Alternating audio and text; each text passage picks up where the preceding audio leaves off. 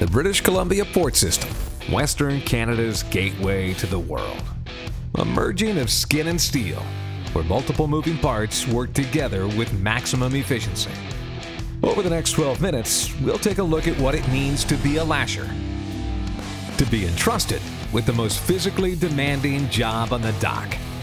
These men and women secure over 3 million containers every year for travel across the world's largest oceans. First day in the port like this, it was intimidating. And so it will be for everybody else, the new recruits. When they come to a place like this, you see all these gantries. When I do the training, I train the trainees on the ship. And one of the first things they say is like, wow, everything is so big, everything is moving around so fast. And just in size, they really get intimidated.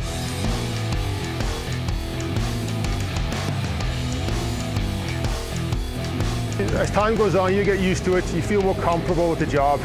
And it's just like any other job, you know, just pay attention to what you're doing, it'll work out okay for you. Lashers, they work in tight places and around heavy equipment. Getting hurt is an ever-present danger, but the longshoremen are a family who've got each other's back. It's about showing each other. It's not leaving other people out to dry. You take them by the hand and you show them what needs to be done and the proper way to do it. I like to pass on all the experience to the new people and telling them the story of the senior people. New casuals, anybody that's never done it before, I'm glad to go up there and show you guys how to do it. When you arrive at port, head to the lunchroom for your daily briefing. It's called the Toolbox Talk. Lashing a deck today. We stay back from the crane. Don't be in there too early. Stay back to 5 cans. One person keep an eye on the crane at all times. From the talk to the bunny bus, everyone gets a ride. Yeah, you heard me right. The bunny bus. You know, hop from one area to another. With the port having so many moving parts, the bunny bus is the easiest and safest way to move crews around. Everything on port is large. And when we say large, well, we mean jumbo with a big old capital J. Boarding the ship can be hazardous. The save-all netting must be set up and in place to prevent falling into the water. We also want to ensure the handrail pins are secure. There's a pin up top I want you to check. It might be safe now. Half hour later we come back, it may be unsafe. No running 4 at a time. The gangway has a weight limit, so no more than 4 people at a time.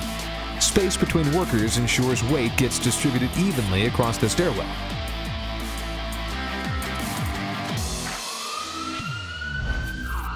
Safety is vital, so always know where first aid is located. So one of the very first things you do when you come on the ship is you look for the first aid sign. It's right over here, and every ship is different. This one here, we have to go around the house, and it's on the other side, the first aid room. Okay guys, let's go check it out.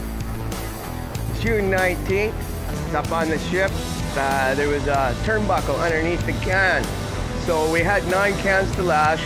My partner was getting right beside me. We had 1 can left to do on the ship here, and we were going home. Every time you're going home, that's the worst time to be. You're in a rush.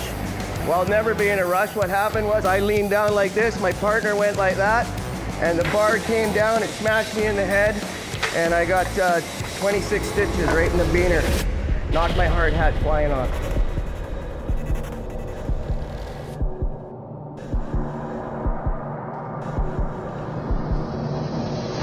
First aid signage varies from ship to ship, so explore your vessel and identify your first aid locations. The lasher's working environment is mostly metal, and in the battle between steel and flesh, well, fleshies usually lose. So vigilance is our weapon of choice. Slips, trips, and falls are preventable injuries. Okay, when I'm on the walkway, I'm looking for hazards to catch my vest. We can slide possibly on these bars that are laying here. There's cracks and openings to trip into. All sorts of things. It doesn't take much time just to adjust things around so you're not tripping and remove any hazards that you may see in your general working area. Even when your work area is kept clear, falls are still a significant hazard. That's why whenever climbing ladders or entering onto platforms, we must always ensure hatches are closed behind us. If you're the last person in the lineup, make sure lid is closed. You want to go home safe. You don't want to get injured or fall into this hole. We'll say it again because this one is really important. Close the hatches behind you. People and equipment seem to find their way through them when least expected. Open hatches put your partner, yourself, and those below you at risk.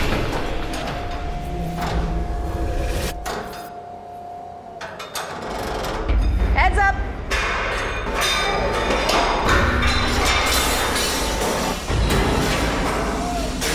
You gotta be careful. At any time those bars can pop out while you're unlashing, and boom, they're gone. And make sure no one's working underneath you. Okay, getting hurt is bad. So let's dive into what we've got to look out for. The metal you're working with is heavy. It's gonna try and crush your fingers. Things like this. Don't drop them. Look up. There are things all around that can fall. Oh yeah, and whenever you're walking, beware of the crane. Don't walk underneath of it.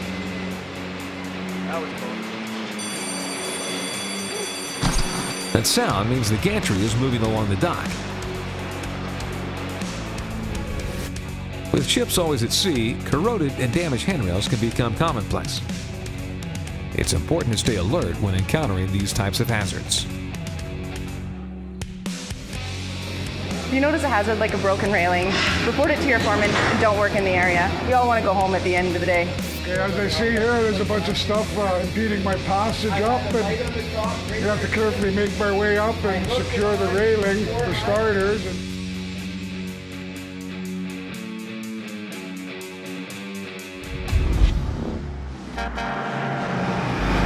The men and women who secure containers consist of 6 people, 4 lashers and 2 stackermen per crane.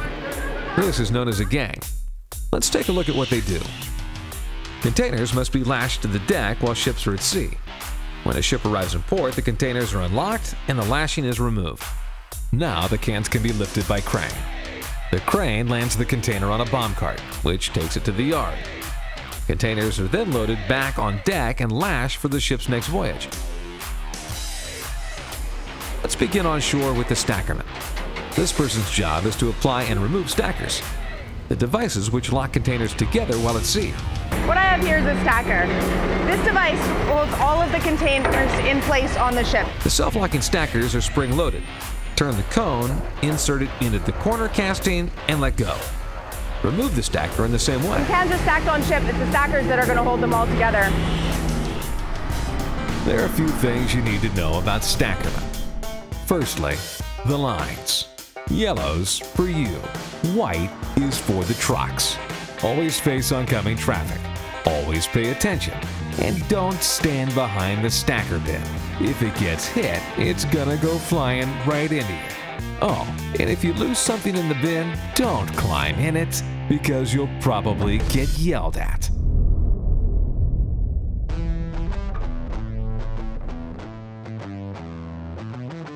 When a new ship arrives at port, the first crew of lashers must carry the unlocking poles onto the ship if they're not already there.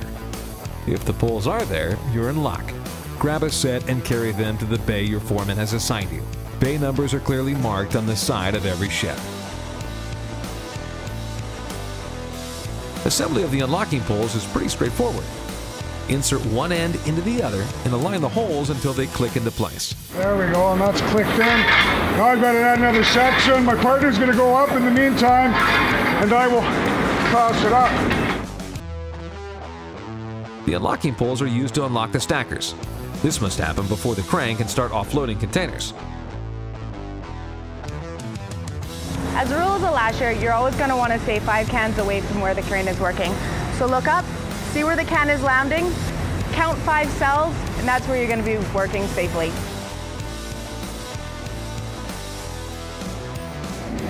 Really don't like to see the lashers right next to the containers when I'm moving them, especially not wearing their hard hats. Well, a stacker may fall off, and it has happened. It has hit one of our lashers, and it was a close call. He's lucky to be alive.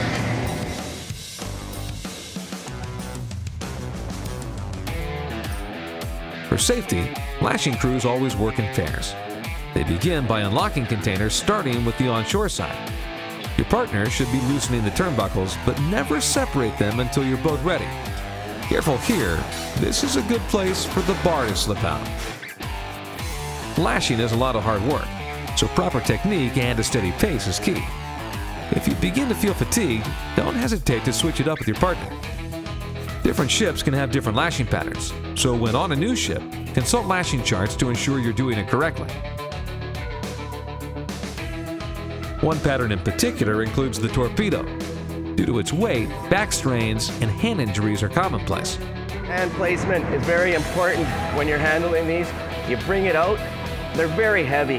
Most people think that they're light or might think they're light, and then they get their hand under here and they come down and it goes crush. You will break your hand every time right there.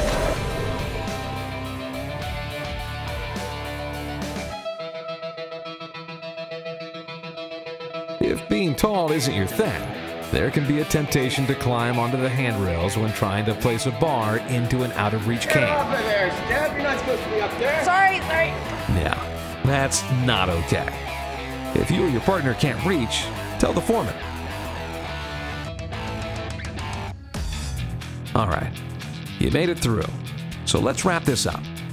Container vessel work is one of the highest risk jobs on the waterfront, so follow these tips to ensure you and your coworkers get home to your families at the end of the day.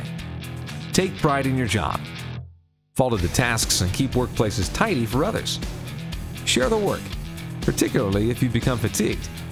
Be someone your coworker can trust.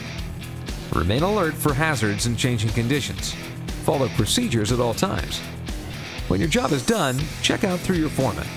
And above all, be a courageous safety leader. You are the future of the waterfront.